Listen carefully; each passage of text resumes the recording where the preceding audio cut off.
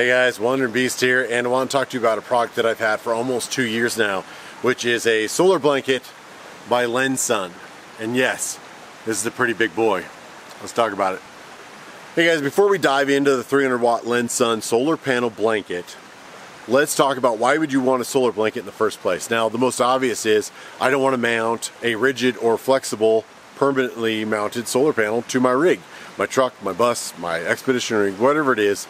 For whatever reason, if it's stealth, you name it. You don't want to mount one, great, I got it. So I currently have 360, I have two Bouge RV 175 or 180 panels on top of the bus, and usually in the summertime when the sun is high in the sky, I can easily push 15 amps into my batteries passively while I'm parked, while I'm driving, while it's sitting in my driveway. If it's not under a tree, I'm getting good sun and good solar, and it usually keeps things topped off. As we've talked about, I use a lot of high amperage things. I like to use air fryers and make pizzas and bagels and all sorts of stuff with the air fryer. I use an induction cooktop.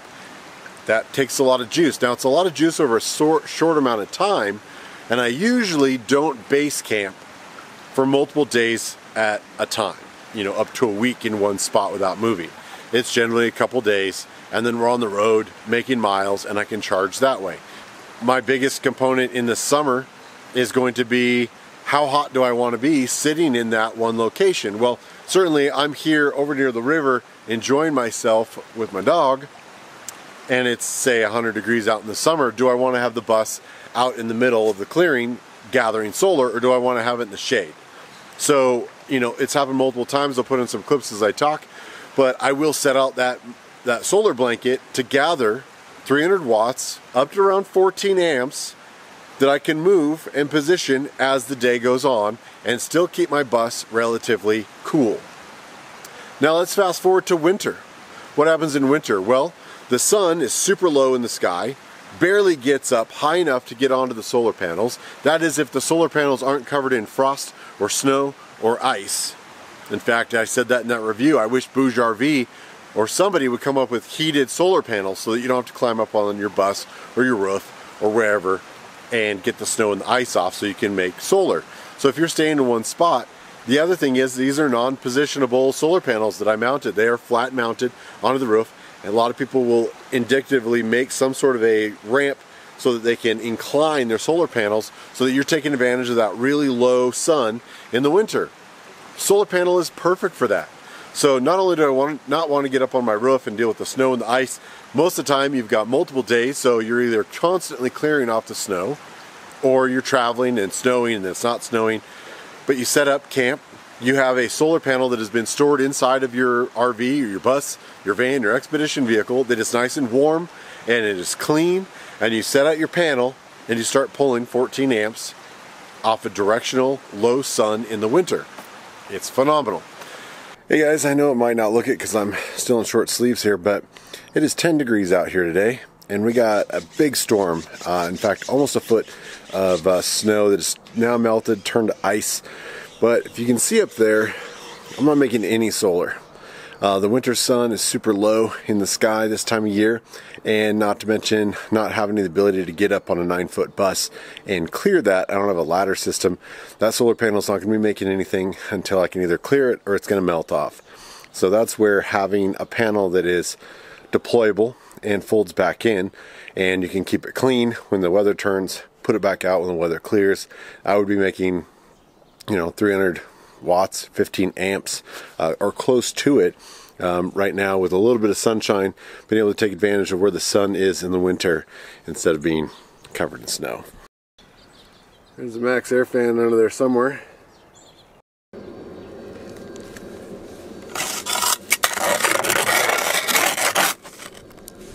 Now, Lensun's kit does come with its own multi-point tracker solar controller. And what that is doing is taking the higher voltage of what the panels are pulling in and reducing it down to 14 or 12 volts. And you can set up the different profiles. And I'll try to put in some pictures as we talk. It's super easy. Their system is all set up with large 50 amp Anderson connections.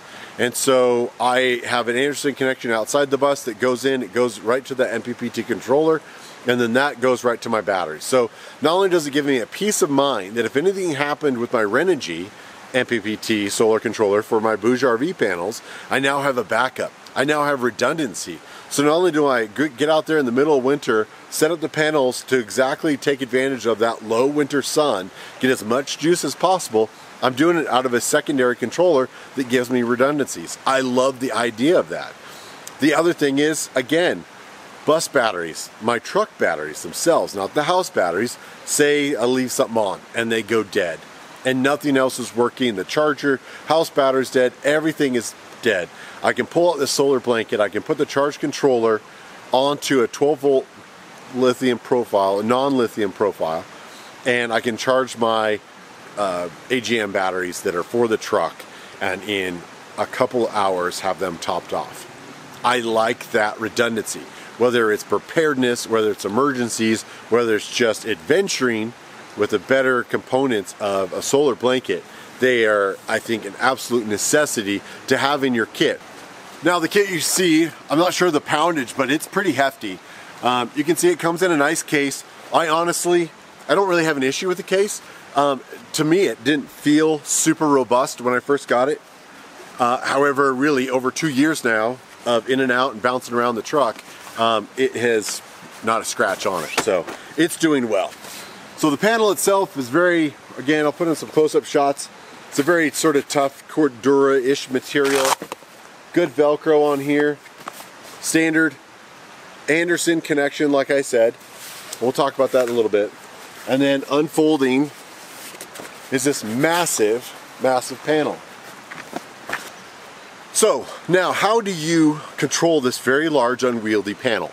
Now certainly if you guys are used to the Blue Yetis, you're used to other solar powered units, most of the time those will come with a 100 amp or 100 watt panel that has little legs on it, and they're very short and low to the ground, and you unfold it, you put the legs out, not a big deal. It's kind of a one row solar panel blanket, if you will. Now there are some harder side stuff. I think Goal Zero has a few, but they take up a little bit more room. Solar blankets are nice because they fold very compactly. The problem is when you get this panel that is 3 units by a wide for whatever panels it is, it's very unwieldy. So you'll see in the shots that I put in here, I have tried to just tie it over the bus. I've tied it on the grill. I've tied it over the windscreen. I've done a lot of different quick and dirty setups, but in the end, truly what I needed is something that would prop it up. So I made, right now, it's kind of in testing, it's just a homemade out of conduit piping, electrical conduit you can buy at Home Depot for a couple dollars, smash down the ends, put the screws in there, and I'll show you what that looks like set up. Now certainly laying out the blanket here out in the sun where it's high noon is great, but as the morning and night goes, we're going to need to follow the sun through the horizon. So pretty easy. I've got some bolts and some smashed conduit over here, and we're going to get that set up. So you can see it makes an X pattern, and then I've got 2 legs on each side. I merely have a bolt on there, a couple wing nuts, I'll keep that on there, and then a longer kind of all thread through the bottom. It just kind of pops in, holds the legs sturdy. So this gives you an idea. With the conduit stand, I can sort of chase the sun through the low winter sky all the way around here. Today's a beautiful bluebird day, so I won't be needing to do too much of that. Now the only other thing I really recommend you getting is basically an extension cord. This was ordered off of Amazon. I'll see if I can find a link and put it down below. I'm sure you could find them. They use the Anderson plugs, and they're just a 10 gauge extension cord. I think this one is 50 feet. That has really enabled me to get this thing where I want it. The problem with locating a solar blanket, whether you have it on a stand or whatever, even tied to the front bumper, is I was almost at my maximum limit of what the wiring that came with this is.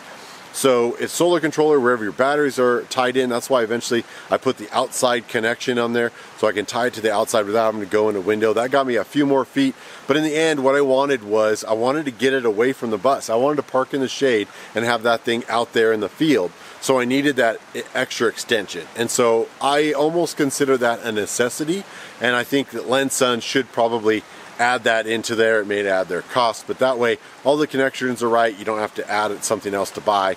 I did. It's not a big deal. But I think to utilize a solar blanket to its fullest capabilities, I think you need to have an extension. And so the short cord that came on it, I just think is inadequate. That's really my only gripe, other than dealing with the flimsiness of such a large panel and not having a way to lock it solid without having to make a homemade stand like I did. Other than that, Lensun has been performing flawlessly now for 2 years. Part of the reason I took so long doing this review is because I was a little bit, is this thing gonna last? I've talked to friends who have the $1,400 Red Arc 300, and a lot of times what they'll do is put it on their awning, which is a great idea. I currently don't have an awning for the bus right now. And honestly, you go look at their input, you check their red vision, they're pulling in 14 amps, 13 amps. And here I am with this Lensun, absolutely knocking out of the park with 14, 15 amps sometimes in full sun. Hey guys, welcome back to the homestead. You're probably gonna hear some lawns being mowed, some guys grinding down the road. It's the weekend, people are getting stuff done, and as you can probably tell, I've got the drawers pulled out to get into the electrical cabinet for another review we've got coming down the road, but I thought it was a perfect opportunity to show you the heart of the system, which is the solar controller, the MPPT controller that comes with this 300 watt panel. Certainly, just having the panel, as good as it is nothing without some way of converting that 22 volts into usable power. Now, I have it as lithium profile, so it can charge the house batteries. And as I mentioned, the fact that I love that I can just turn it back to AGM, I can hook it up to the truck batteries. If I wake up and everything is dead, house batteries are out of batteries, the truck won't start, I can turn this in, take the 50 little foot extension cord that I talked about, and I can run it out and use the same clips that I've got in here right now and run those clips into the truck battery. And I'm well on my way. So the whole kit kind of comes together. Now, and also in preparation for this review, I looked it up online, and I will say that this kit, the 300 watt panel kit with the solar controller and all the wires, is now down to like $500. I think I bought it for $7 something. It was close to $800. So if you compare that to the Red Arc that I put up at $2,000 right now, this is coming in at $500. That is 25%, and it's doing all the business. And again, this is going on to be a 2-year review now, and it's rock solid. I don't ever recommend anyone going for that full Red Arc system. I don't see why. Now, saying that, as technology advances, this 20 amp solar controller in here is plenty for this 300 watt panel. But I will say, if you're ready to spend that $800 that I did on this, they now have a 400 watt. I haven't seen it in person. I'm just looking at their reviews online and stuff on their website. If you go to lensun.com, I'm sure I'll put a panel down below, a link down below. But they're 400 watts. They're set up in a little bit smaller panels, so I think the whole system might be a little bit bulkier, but it might take up a little bit less of a footprint than this one does. Now, I foresee having just as hard of a problem laying this out somewhere to take advantage of that winter sun.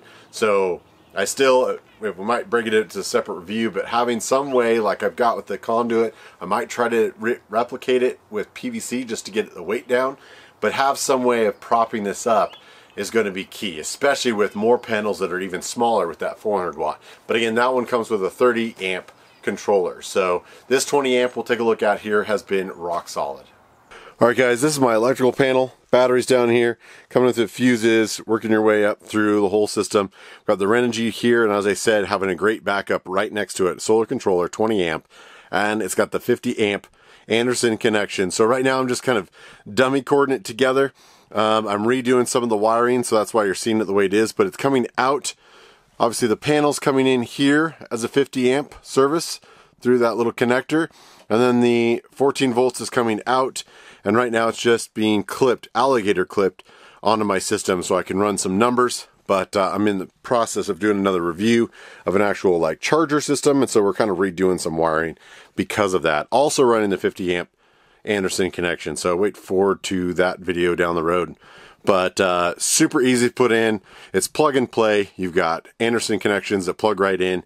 You mount this somewhere or don't, and just plug it right into your batteries, plug it into your truck, your house batteries, and make sure your profile is set. The app is super intuitive. The app works great, connects every time. I have 0 issues with the app. Alright guys, I'll put in a quick shot. Earlier it was kind of a little bit cloudy. We're still getting kind of broken up clouds, and I was getting 2 to 3 amps. Now as the sun's coming out. It's still kind of in between a cloud. I'll put in a shot here, but as you can tell by me, I'm a little more covered in sun. We're getting 11 amps. So on a fully sunny day, I remember getting 14, 15 amps. That's kind of the maximum, which is amazing, really. So don't hesitate to go check them out. I'll put all the links that I can possibly find for you guys to go kind of figure it out. The other thing I really want to try next is Lensun is one of those companies that makes those panels that fits onto your hood that has a baby little solar controller, and you hook it up to your truck battery so that no matter what, when you want to go adventure, when the emergency strikes, you jump in your truck and you go to head out, you're topped off all of the time. And I think that is probably going to be the next purchase I make from Lensun. Let me know if you guys have any questions, comments, concerns, guys. This has been Wandering Beast with Lensun Solar Blanket, 300 watt. Thanks for watching. We'll see you down the road.